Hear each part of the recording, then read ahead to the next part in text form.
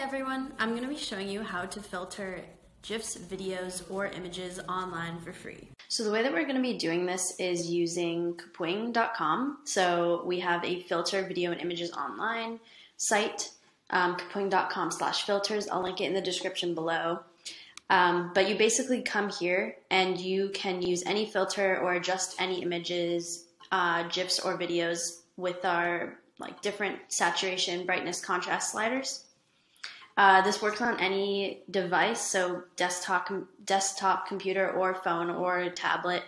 And the first step is basically to upload your content. So you can either paste a URL, like a YouTube URL, or you can just upload it. I'm going to use a GIF today, so I already have one saved on my computer, and it's this avocado that's walking. So once you upload it,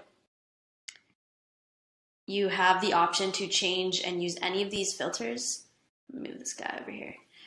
You can use any of these filters. They're just preset filters that make it really easy. You can do this in as few clicks as possible.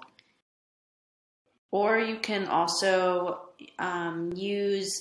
you can adjust the brightness and the colors on your own. So if I want to increase the brightness or decrease contrast, can play around with it essentially.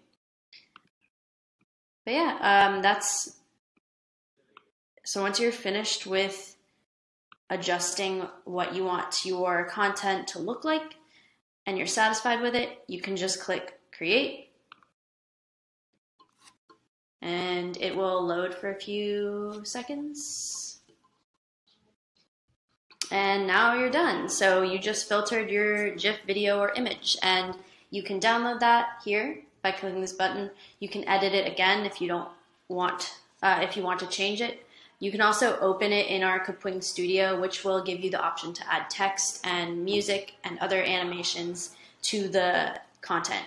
You can also copy and paste this link to share with other people, and it'll take them directly to this page. So yeah, that's it for today. Hopefully this helped you. If it did, give us a like on this video and let us know what other content you would like to see. See you guys next time.